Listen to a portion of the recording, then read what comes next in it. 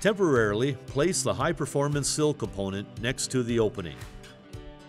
Flip the sill upside down so that you can mark the location of the fastener holes.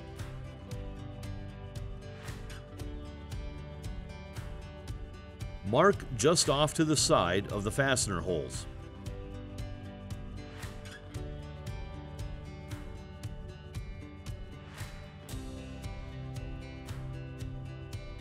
Set the sill slope in the slot. Using the pre-drilled holes in the sill slope as a guide, pre-drill through both walls of the sill slope and into the substrate.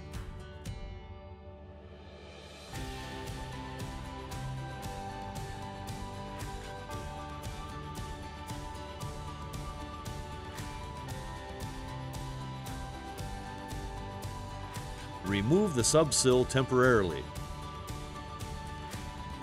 Blow any debris out of the holes with compressed air.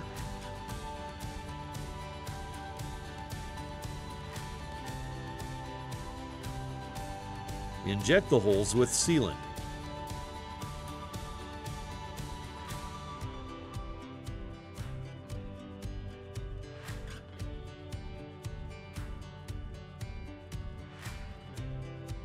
Set the sill slope back in the slot and fasten with appropriate fasteners that are a minimum number 8 by 2.5 inch and penetrate 1.25 inch into the substrate.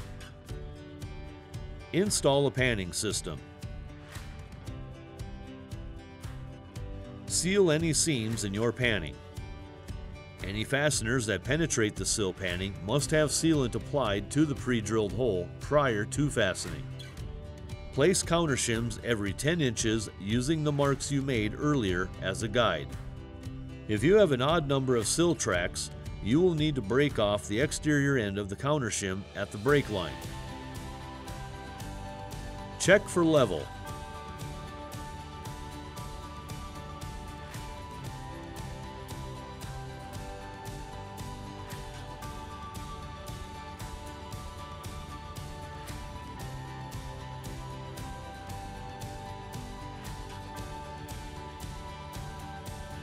If necessary, use the 16-inch thick adhesive back shims to bring the counter shims to level.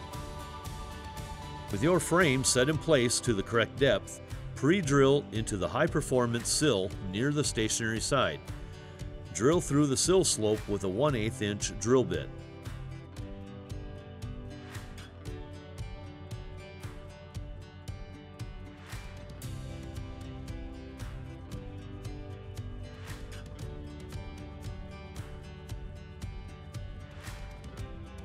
Blow the holes out with compressed air.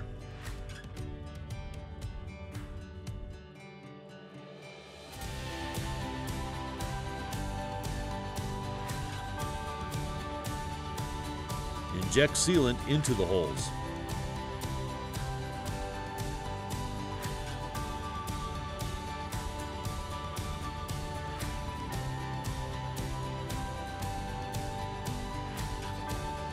Fasten with the screws found in the bag with the green dot.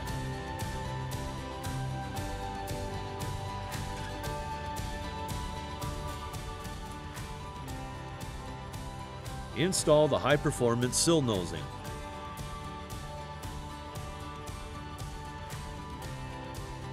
Apply sealant around the end cap and then push the cap into the ends of the sill nosing.